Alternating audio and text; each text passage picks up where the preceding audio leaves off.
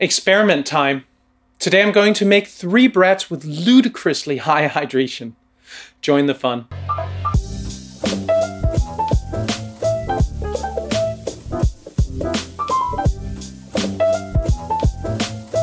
Hi, I'm Sune and I'm a food geek. A while back I made an experiment where I made bread with hydration of 90%, 95% and 100%. That experiment is linked in the card above. Somebody suggested, jokingly I think, that I should try and make 120% hydration bread. So today I'm going to make 3 breads, one with 100% hydration, one with 110% hydration, and one with 120% hydration. This is bound to fail miserably. If you're new to this channel, I bake a lot of sourdough bread and I make delicious food from all over the world. I'm on a quest to get the most out of every ingredient, and my goal is to teach you how to do that in simple and understandable steps.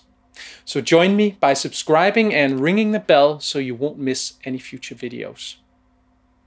I'll be making all the breads using a 50% tangzhong, which in itself is pretty ludicrous, but to have any chance of the bread staying together, I'm going to need all the help I can get. Flour-wise, I'm testing out some flours from a Danish mill called Kornby Mølle. I'll be using 80% of their #1 wheat flour, which is a finely milled bread flour or strong flour. The remaining 20% is their #3 rye flour, which is a very coarse rye flour. I'll be milling that on my mock mill at the 0 setting, so to make it pretty fine. All the formulas are linked in the description. These are the words. This is the experiment. First I built the levain for use in all 3 breads. And then I realized that I needed a bigger glass for it to triple, so I switched the container. Then I made enough tangzhong for all 3 breads. If you want to see the specifics of making a tangzhong sourdough bread, I'm linking my video for that in the card above. Then it was time to autolyse the flour for all 3 breads. I included the salt in the autolyse because the hydration is so high. I will also have a video coming out soon where I test the difference between salt during autolyse and salt added after the starter, so look out for that. After the levain had grown to its peak, it was time to mix the dough. I mixed the same amount of levain into each dough so that I could expect approximately the same bulk fermentation time.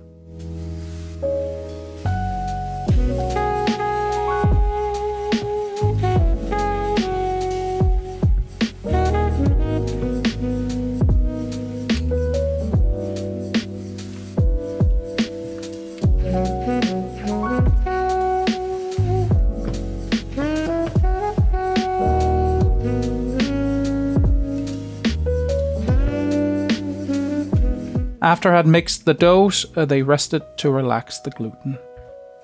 Then the bulk was going and I started folding the doughs. The first coil fold, this was the 100% hydration dough.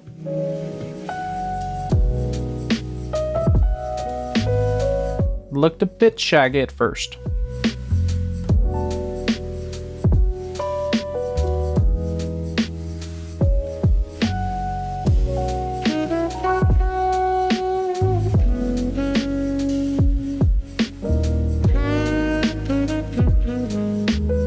This one looked a lot nicer, more cohesive.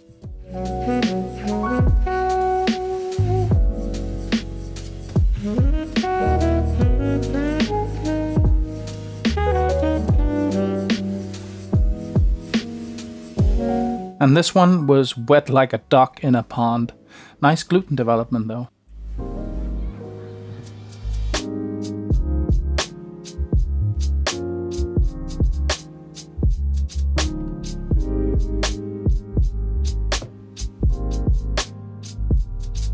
The second coil fold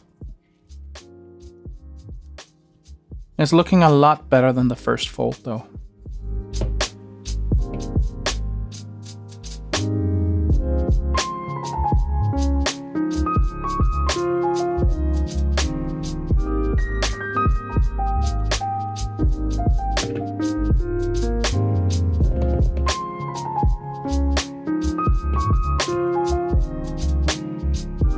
This one was a bit more stretchy and wet the second time around.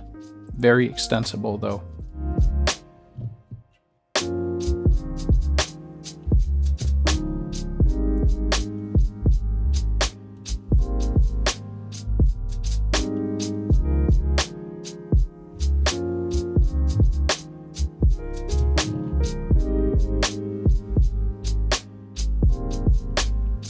This one was still very wet, but much better than the first time too.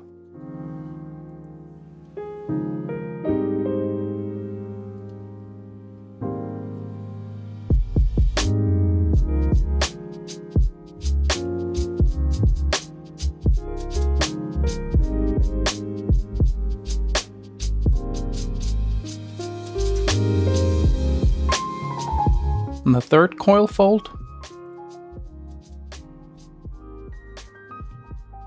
This one was now looking super nice.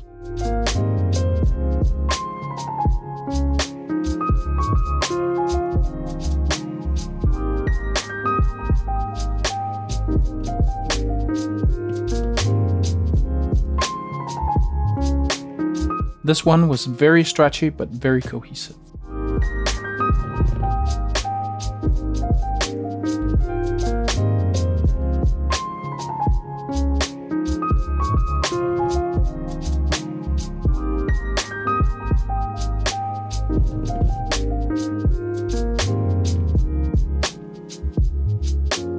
This one was coming together as well.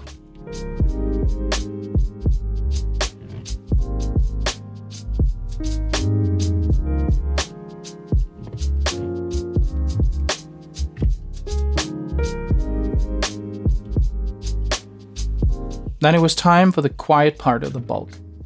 Each dough was moved to a bulking container and left to grow with about 25%.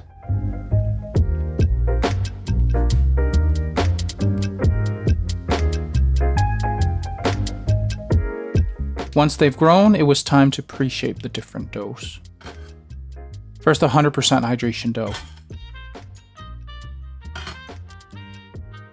This was a really nice dough to work with.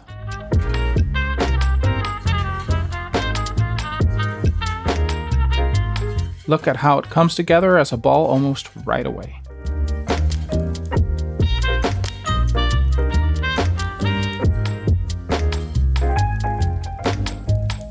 Then the 110% hydration dough. This one was very sticky. It even stuck to my non-stick bench scraper.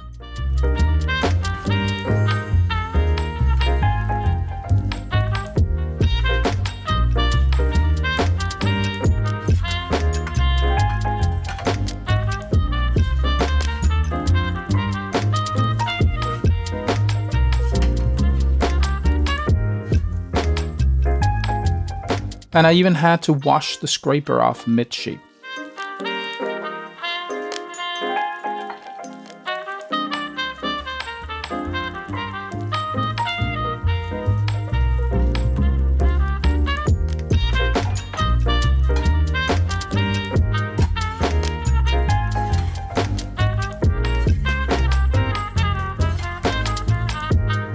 There we go, much better.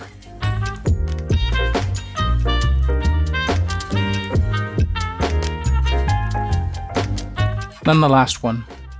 I'm trying to be more careful this time around. It was still super wet though.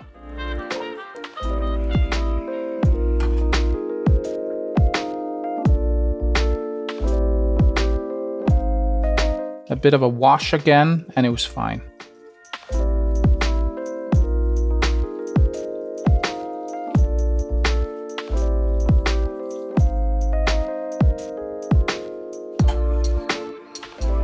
There we go.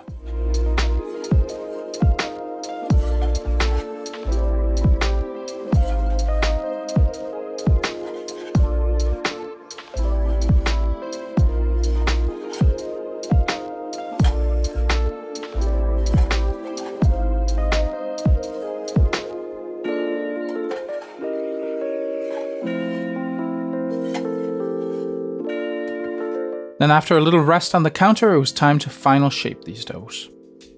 First, the 100% hydration dough. First, a bit of stretching.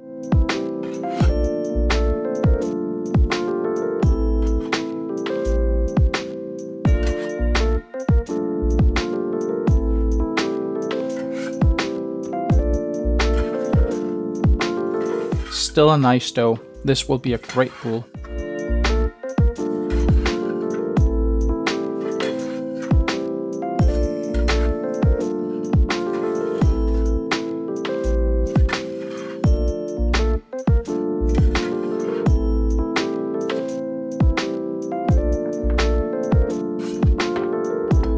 Whoops. Sometimes I'm amazed I get out of bed without hurting myself.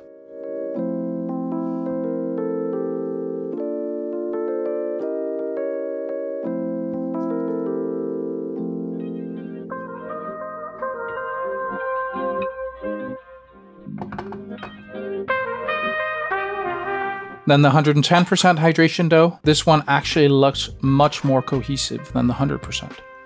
Interesting.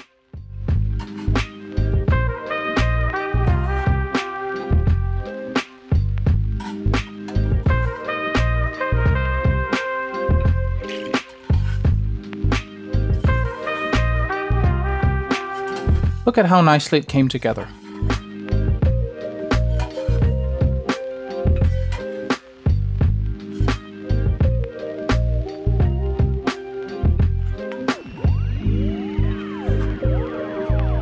Then the 120% hydration dough. Very wet, but great gluten development and elasticity.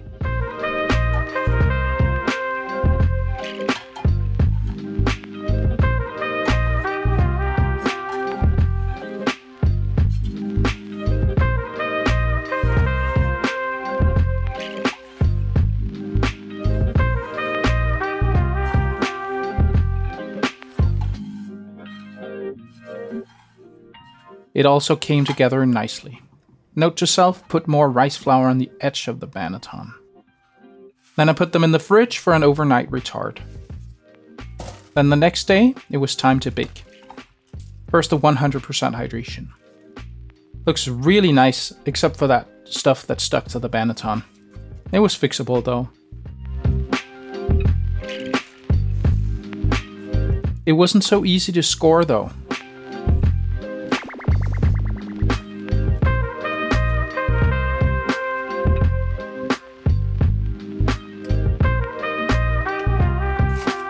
And this is how it looked out of the oven. Nice oven spring. Then the 110% hydration dough.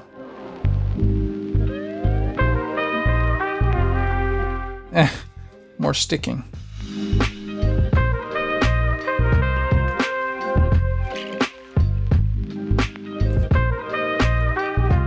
Easier to score than the first one though.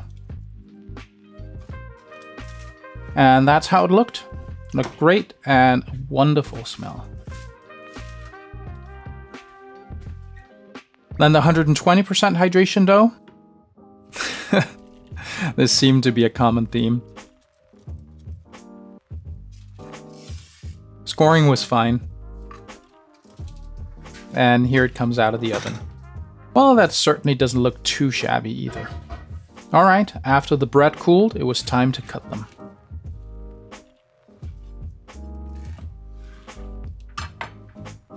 That's a really nice crumb in the 100% hydration. Nice height and oven spring too. This is the 110% hydration.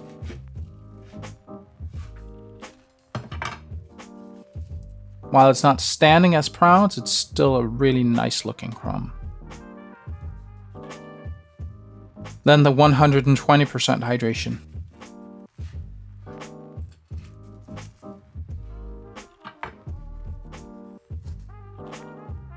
Pretty flat to be sure, but a nice looking crumb too though. After I cut the bread, I wanted to make a taste test.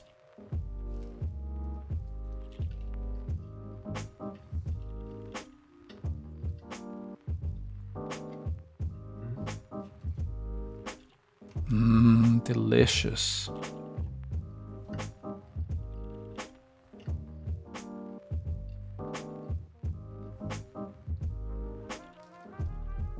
There's really no discernible difference in taste.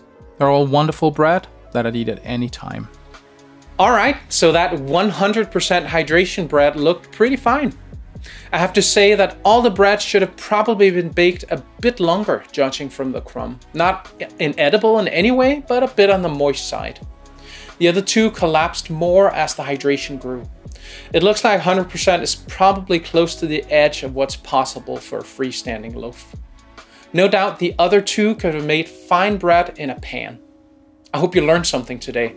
See you next time.